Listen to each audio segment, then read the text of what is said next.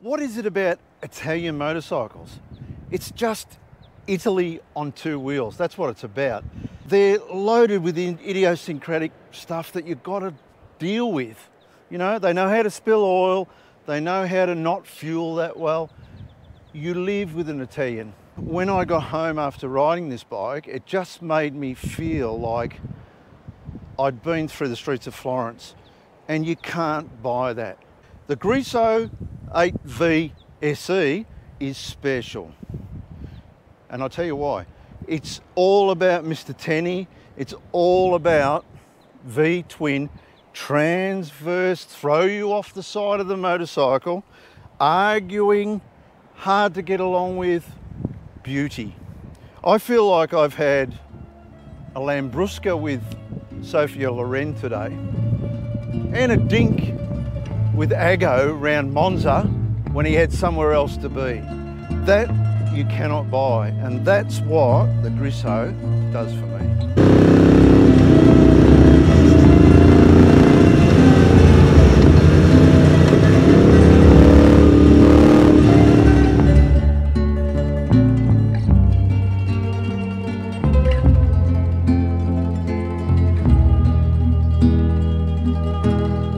I just thought we'd have a bit of a walk around this lovely Moto Guzzi Griso 8V SE.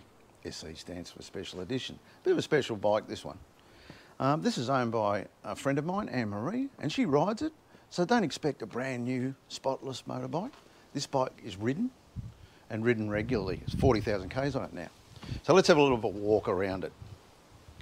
Now down the back here, I must do this first so I can remember it. The CARC on the shaft, that stands for Cardano Reattivo Compato. You didn't think I'd know that, did you? Anyway, moving on. Nice badge work, which you know, sets off the bike. It's that lovely green. This paint job actually pays homage to Mr. Tenni, who was very involved with Moto Guzzi. In fact, won 47 races for Guzzi until he put his cue in the rack in 1948. What's lovely about this bike is just everything's, you know, beautifully made, and it's moving a little bit, but big deal. It's just, it's proper steel. Everything's proper steel. And of course that transverse V-twin that everybody knows and loves and identifies with as a Moto Guzzi trademark. I love that little badge on top of the head. Quattro Valvoli, of course, 8 valves. I mean, you can say fish and chips in Italian and it sounds cool. That lovely badge. There's nice accents all around this bike, as there should be. It is a special edition. Now, it's air-cooled officially, but this is a dirty big oil cooler, so that's doing some work there as well. It's not the prettiest thing in the world, I have to be honest, but, you know, it's got to be there.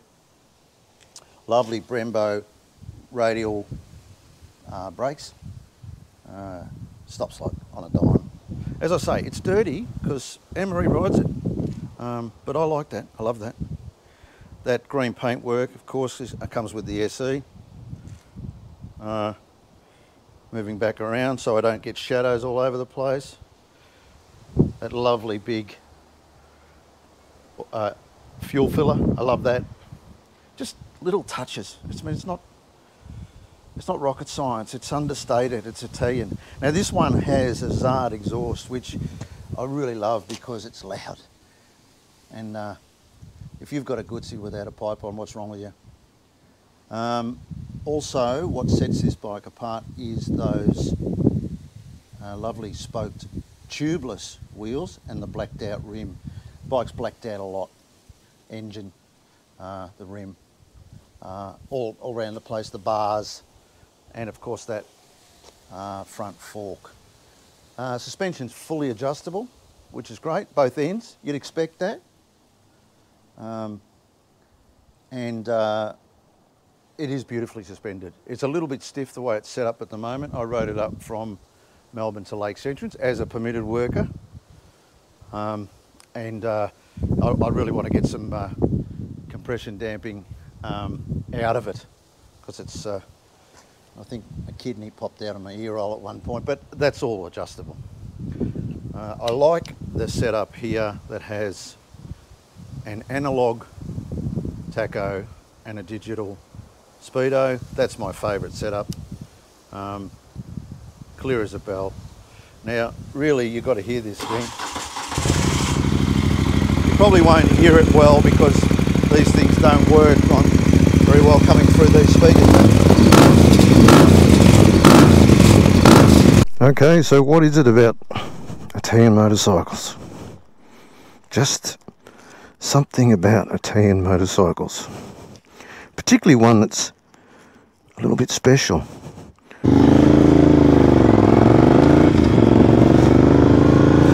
And that exhaust note, of course this isn't a standard exhaust, but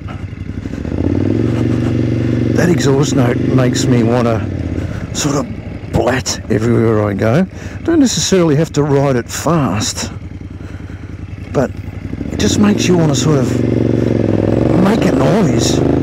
I don't know if you're going to be popular with the neighbours, but you just can't help yourself. Okay, what have we got here? Well, we've got 222 kilograms of really naked sport bike. It's a little bit special, and we'll talk about the reasons why this particular one is a limited edition motorcycle. It makes 80.3 kilowatts at 7,500 RPM, but interestingly, it makes all of its torque, or 90% of its torque, between 3,000 and 7,000. So that's a really big spread of rev range to have almost maximum torque. And that really does define this motorcycle. It's just all about available grunt just about whenever you need it. It's not the world's fastest motorbike. I think it's 1151 cc, an 8-valve quattro valvole, as the wonderful Italians. I mean, you can say half a dozen cans in Italian and it sounds good. And that's the thing about these motorbikes. I mean, they're not perfect, but they've got blood that pumps through them. And this is one of them. I love riding this bike. And I really didn't expect to. I mean, I do like Guzzis. I've always liked Guzzis, but they are a particular thing. I mean, the first time you rev one at the lights, and it wants to throw you off the bike and into the milk bar across the road, they're quirky and they're different. That transverse engine sort of rolling from side to side takes some getting used to. But there's history and there's heritage, and this also, one of the things I really like about this bike, it's fully adjustable. In fact, I wanted to talk about that. On this ride I've found I really do need to adjust that rear suspension. It's quite stiff. I want to get some of the compression damping out of that. It's knocking me around a bit around the clacker, but it's all there. It's all adjustable.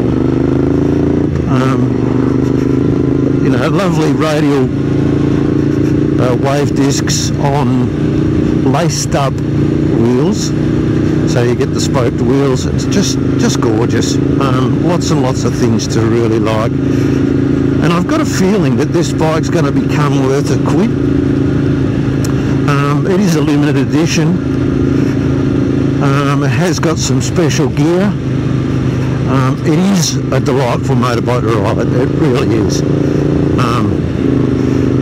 It's more sport bike than just naked.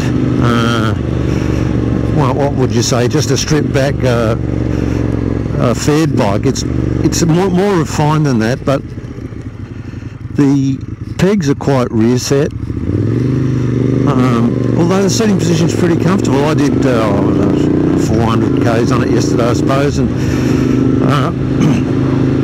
pretty easy running like what we're doing here, but quite comfy. I was very surprised. I thought, oh, this is going to hurt.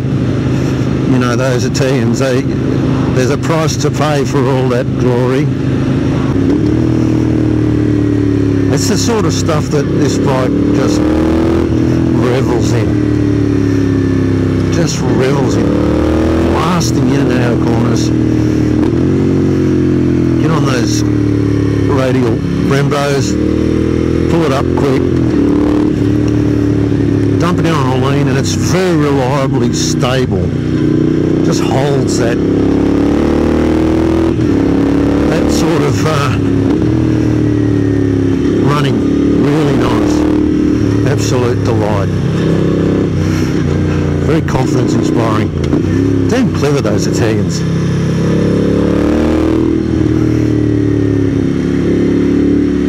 What a great little road.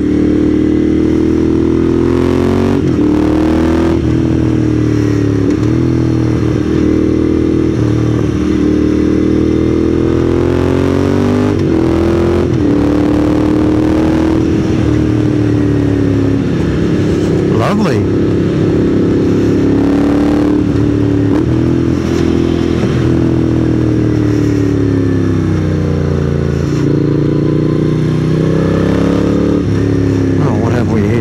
Goes what? Heritage Park, Homestead and Gardens, walking tracks. Sounds a bit like us, doesn't it? Let's go and have a look.